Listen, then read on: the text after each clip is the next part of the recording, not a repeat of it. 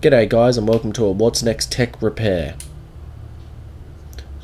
So today what we're going to be repairing is this Sony 1650 OSS E-mount lens. The common problem that is with these is that people drop them and they break the mechanism inside the lens. So it stops it from working. So as you can see, turn it on, it comes up with cannot recognize the lens, attach it properly. The actual mechanism in this lens is broken fully and you can pull it right down. So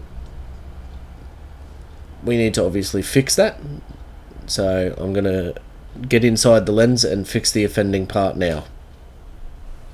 Okay, so this is the offending part here. It's a little ring inside the actual camera, and what it does is it holds it all in place and spins with the mechanism, stops it from going too far, and then helps it wind back to the exact position that it needs to. Now, on this one that I bought, on eBay, it was roughly $4 Australian, or something along those lines. Focus on my hand. Don't focus at all. Come on. Okay, apparently it doesn't want to focus. There we go. Okay, so I bought this for, I think it was $6 on eBay as a broken lens. The person had taken it apart before, it was missing a couple of screws, and I just wanted to see if I could repair it. Now, after doing some research and that, I found that these are the offending ring that stops the problem. As you can see here, there's some clips, and they're broken off on every single part. And they're the guides that help it run around the parts in the lens. So, let's fix that now. So we get ourselves a screwdriver. Currently at the moment I'm using a PHO bit,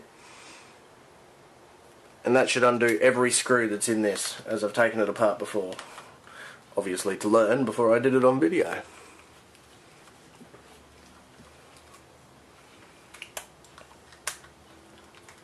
So there should be 4 screws here on the back of the thing. I've only got the 2.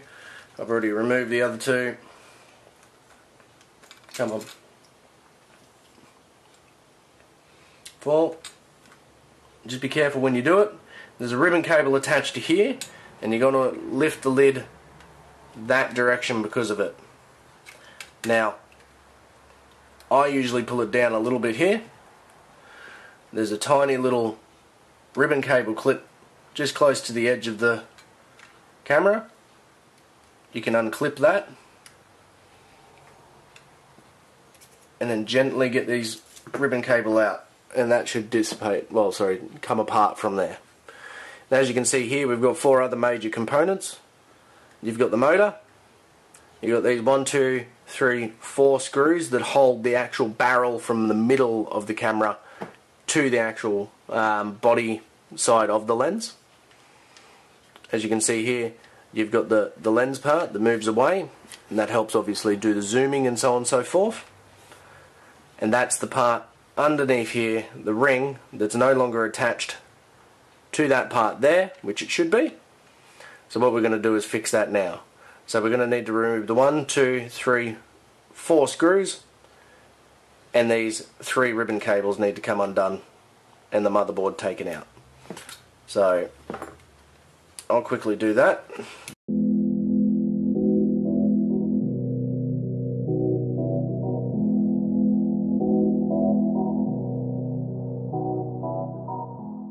Okay, so next job on the list is down in here. If I can get the light to shine on that, there is actually a couple of grooves shining in and beyond in there. So I'll just get a bit of a LED light on so that hopefully you guys can see. So as you can see down in there, you can see those grooves. Those grooves have got 3 little pins, as you can see, the 3 grooves. And those 3 little pins, we need to detach those from the housing. And it's quite a simple, easy thing to detach. You just need to put a bit of pressure, find one of the guides, put a bit of pressure on the outside of that, and pull on the inside barrel of the lens. Do the same on the 3 points, And don't worry, you're not going to break it. It feels that way the first time you do it, but you get more confident the more you do it. And then boom, before you know it, you're apart. So this is the offending ring that I was talking about. This ribbon cable has a bit of sticky on it. Be really careful when you pull that one off. And that's the offending ring. So because it's not actually connected to the actual barrel and the system of this, the lens just wobbles about and goes and does what it wants to do. So what we need to do is try to get this to zoom like it does.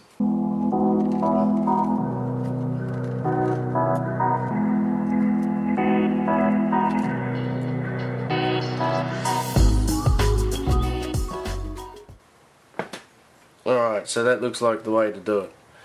Is you need to get in and try to move that motor part like I did a little bit. Then obviously we're going to get to a certain point where that now comes off. Where that now comes off,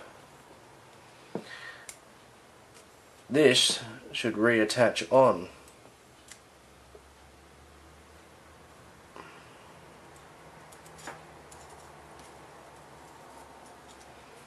I'm going to disconnect the motor from here because it probably needs to be disconnected. As I said, I'm learning at the same time as you guys, so I'm sorry if I'm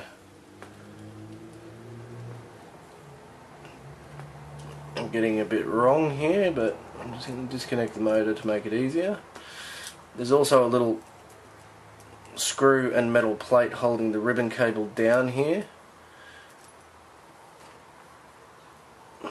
Make sure you disconnect that so that you don't damage the old ribbon cable. Alright, motor off.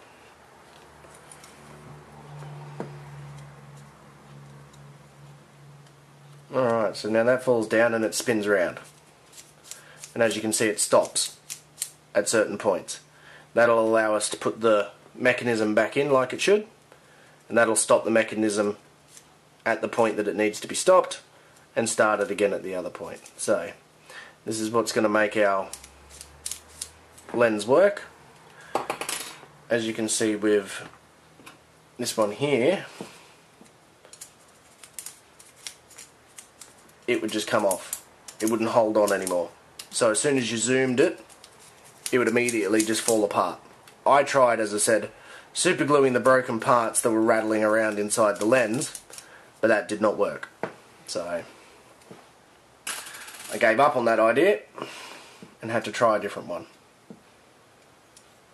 Alright. So just confirm as well that the part that you're putting down is the bit where the motor attaches, so that obviously we can zoom it both directions. So that's the correct position for this lens bit. Now this bit's tricky and not a lot of fun. You've got to line up these pins and that pins with the inside and the outside of it, and it's not a lot of fun. It's a lot of trial and error, but there's only one way that it can go. So I suppose that's the bonus of this, is that with it only going the one way, and I've accidentally pulled that out when I probably shouldn't have.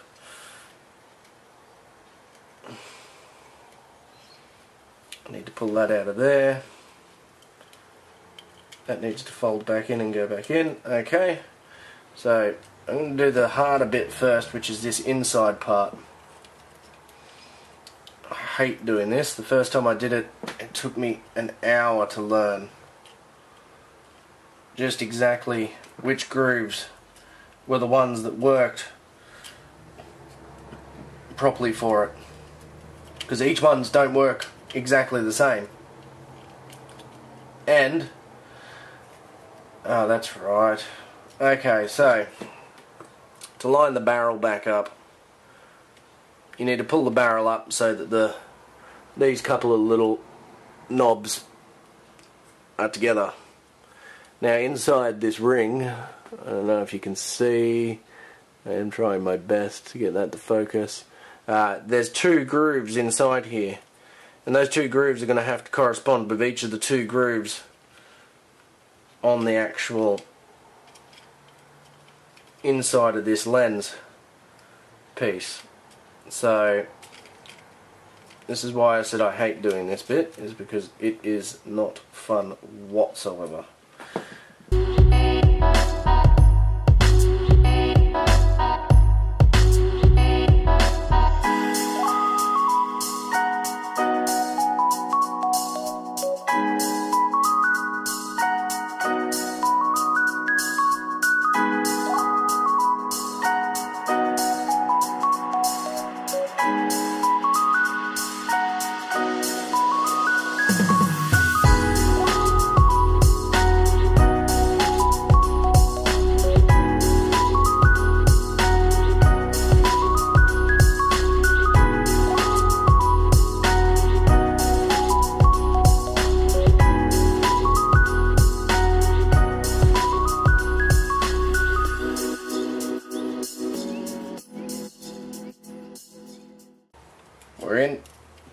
We're in, and we're correct.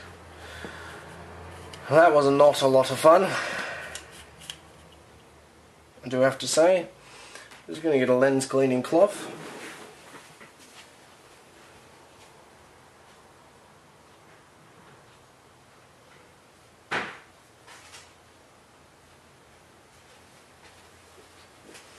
So we can clean the elements here as we dirty them.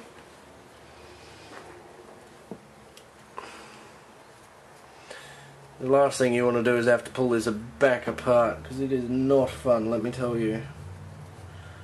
Alright, I don't know about you. Oh, I've gone and put a fingerprint straight on it.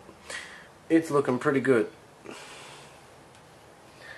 I haven't put any dust or anything on that bit of glass, so we're all good there. Now this needs to all slot together in here, and it's, again, not fun.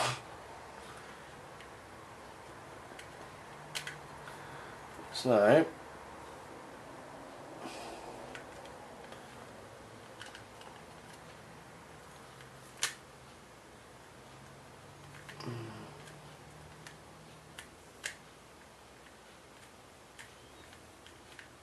okay, so just so you can see here again, there's grooves for this here.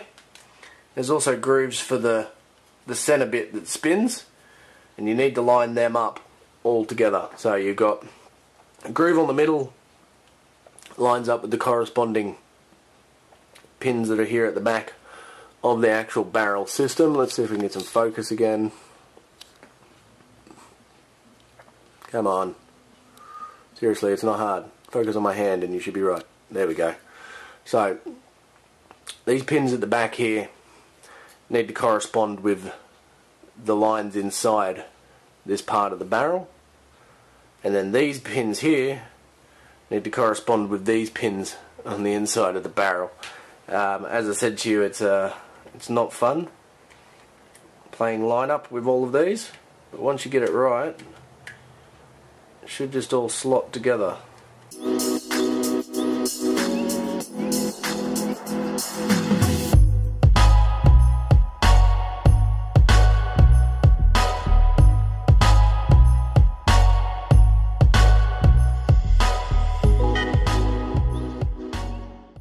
Yeah, fellow watch. Okay, so the centre bit's going in now. Hopefully we don't fall out. No, I got it. There we go. So now that goes back together like that. Oh my god, I hope you saw that, because I probably won't be able to do that again. I'm very sorry. If you missed it, just rewind and try again, because that is not coming out in a hurry. Or at least I hope not. Now, I need to somehow get this to click in so that it doesn't just come off like that. Obviously we need it on the part where it's meant to be. Just the new one, then it's the broken one. The new one's here. That's where we're at the moment. I think I'm going to need to convince this to come back out a bit again so that I can slide that ring on.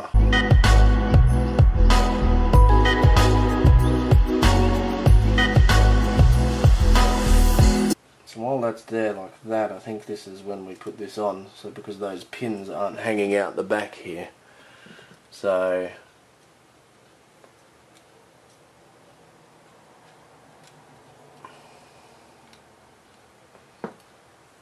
where are those tabs? They're there. No, that's not the right position.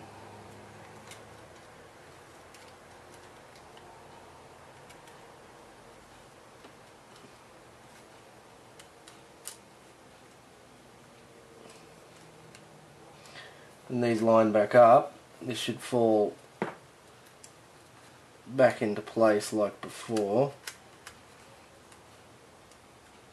Except now those bits now slide up and in, and this actual mirror hole system is now stuck together with the actual tabs and everything on here. Right, so we got it right. Again, I hope you saw what I did.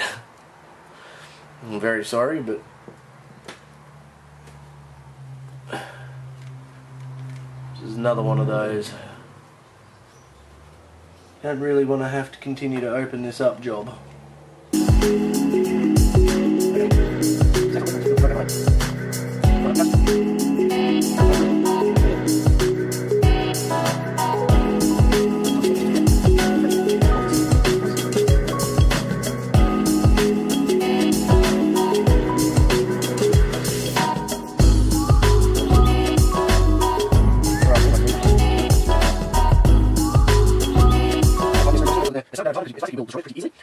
Next on the list, I think we could probably put this motherboard in pretty easily. So why don't we do that? Let's pop that back down so we can get it out of the way. And we tuck it up and in. Get that. There's a couple of ribbon cables in.